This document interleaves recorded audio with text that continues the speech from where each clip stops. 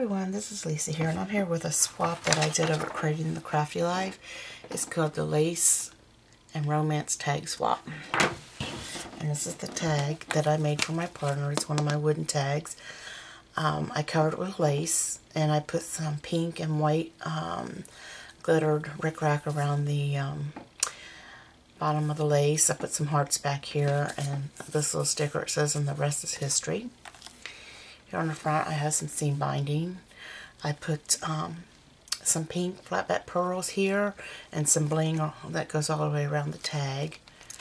I've got some roses here that I've glittered up, and here. And I have this little tag here. It says love on it, and I put this little heart here. And this is an image that I had in my stash. I put some lace that goes underneath of it, and it's attached to a tag.